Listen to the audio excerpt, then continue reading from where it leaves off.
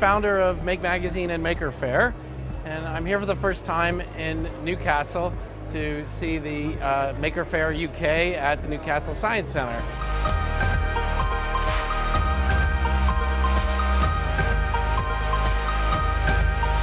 I feel like in Disneyland, you know, like running from one place to another. It's so like enchanting.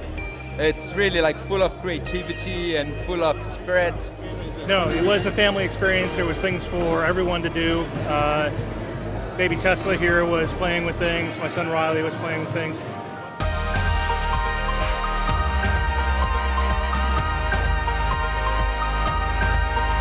Maker Faire started in 2006 in California, in the San Francisco Bay Area, and it really grew out of the magazine of a chance to bring people together who make different things and to share their projects, talk about how they make things, and the idea was to encourage other people and really invite them to become makers.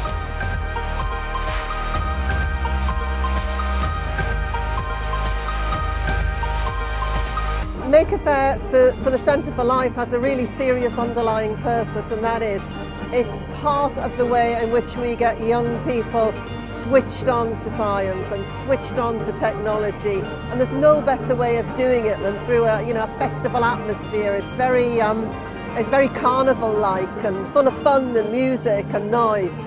So the Maker Faire isn't just education, it's not just learning why something was made that way, it's learning how to do it. So it's not just teaching somebody, it's making them do it. So the soldering workshops are brilliant, you know, making something that you can take away at all these different workshops around the Maker Faire. Mine was originally designed as an aid to help teaching kids to code, basically.